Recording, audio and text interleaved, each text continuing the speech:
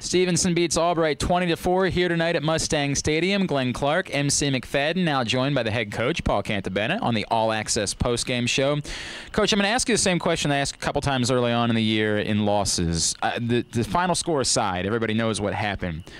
What's your evaluation of how your team played and the things that you wanted to do tonight? I thought we played all right. I didn't think we played great. I didn't think we played bad. I thought we did a really good job in the first half doing what we were supposed to do, get out and on them, get in the lead, and sharing the ball. I think we did a really nice job of that, a lot of assists and moving the ball around, and I think we did a decent job. I didn't think we played great, but I didn't think we played bad, and it was good to get a lot of guys in and move forward. So overall, it's a good night for us.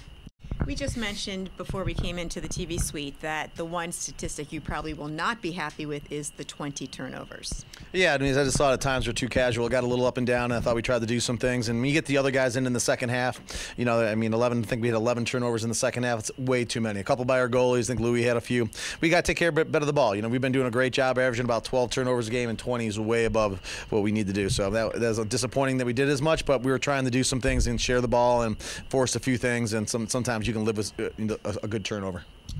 Obviously, JT's, we're going to chat with him in a second, gets 9 goals tonight, ties a school record that he had already tied before in his career. But a couple things. One, doing that and getting 9 goals, I know he was open for many of them, but it's still not easy to do it every time. And then two, not trying to force it, not trying to make it so that it's all about him and he has to get the record himself, something like that. There's got to be a sense of pride that he just kept playing lacrosse after that. Well, that's what we need to do. We just need to keep playing. He hasn't shot the ball as well this year as we wanted. We need to give him a little confidence, and we got a little more, I think, against Hood, and we got a little more today, and going in the Christopher Newport, you score a few goals, you get a little life, and he's doing that. And JT's a very talented player, and he needs to keep improving his game by game, and I think he's trying to do that and put us in a really good position. I think we'll play really well Wednesday night against Christopher Newport, but he's doing the right things, moving the ball, getting the easy shots, putting the ball away, and helping us win games.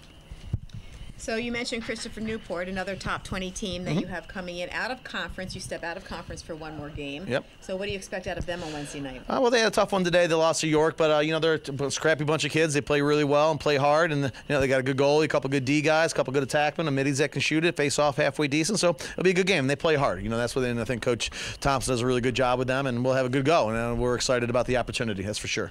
Coach, congratulations on a great win tonight. We'll see you on Wednesday. Thank you very much. He's Coach Paul Cantabene joining us here on the All Access Postgame show.